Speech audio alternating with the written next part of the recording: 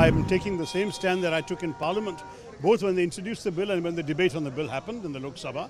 And I can tell you, I consider this morally and constitutionally wrong. There is a pure communal message, a dog whistle as they say, a whistle to some people saying your communal agenda is what we are pursuing. I will say to you that I am fully in support of the decision of the India Alliance's Indian Union Muslim League to go to the Supreme Court against this. It's very petty communal politics. It's a dog whistle to people whose mentality is communal and they want to polarize voters of that stripe. It's not acceptable to us. I am taking the same stand that I took in Parliament, both when they introduced the bill and when the debate on the bill happened in the Lok Sabha. And I can tell you, I consider this morally and constitutionally wrong. Because the basis on which partition occurred was one country saying that religion is the basis of their nationhood, and they went off and created Pakistan. And Mahatma Gandhi onwards, all our other leaders, Jawaharlal Nehru, Maulana Azad, Dr. Ambedkar said, no, religion will not be the basis of our nationhood. Our nationhood is about our struggle for freedom was for everyone, and the constitution and the nation we create will be for everyone.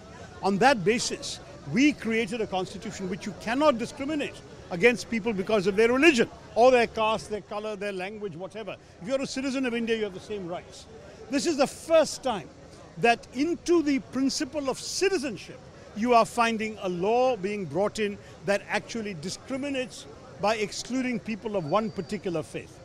The rule is very simple. Anyone who has come to this country before the 31st of December 2014, who has sought refuge in this country from a neighboring country where they fear persecution, is eligible for citizenship. That's all that needed to be in the law. There was no need to specify which religions are eligible and thereby exclude people of only one religion. There is a pure communal message, a dog whistle as they say, a whistle to some people saying your communal agenda is what we are pursuing. That is unacceptable to us. It is clearly timed 4 years after the passage of the bill, just for their benefit in these elections.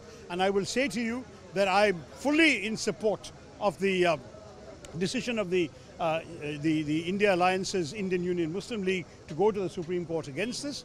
And I must say, if the India Alliance and the Congress Party come to power, we will withdraw this provision in the law beyond any shadow of a doubt. It's going to be in our manifesto. We will not support introducing religion into our citizenship and into our nation's life. This is wrong, and we certainly should not tolerate it in the interests of our country.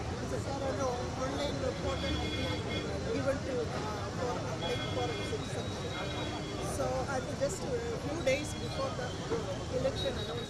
Oh, it's definitely connected to the election, no doubt about that. This is all in order to get a certain polarization of the electorate and to show that Muslims are somehow to be treated differently in our country. And I don't think that's acceptable to those of us who care for India and who are proud of India's unity and India's pluralism. The whole idea about India is that it doesn't matter what your religion is. You can be a good Muslim, a good Bengali and a good Indian all at the same time. The problem is these people don't seem to appreciate that. Here in Kerala, we have a long and respectable tradition of honoring and welcoming people of other faiths. The Jews came here 500 years before the birth of Christ. They were welcomed.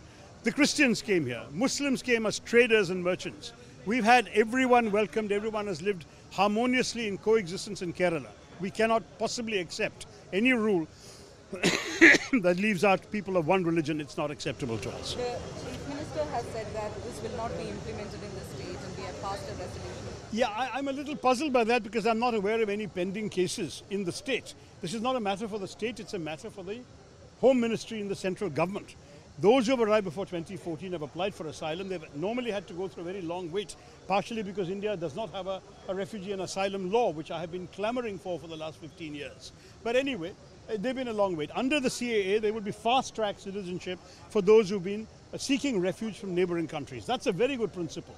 Those who are fleeing the neighboring countries, who fear persecution there, on any grounds, should be given asylum in our country. And I would have welcomed this law. But the moment you say people of one religion are excluded, what does that mean? You are basically leaving out people who may also desire to become Indian because of persecution.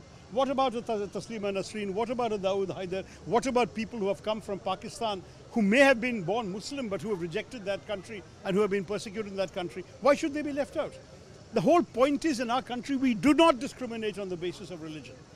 Afghan Muslims have come here. Are we now going to leave them out? What is this? What kind of politics is this? It's very petty communal politics. It's a dog whistle to people whose mentality is communal and they want to polarize voters of that stripe. It's not acceptable to us, and we have every intention of withdrawing this law in this form as soon as we get elected and come to power.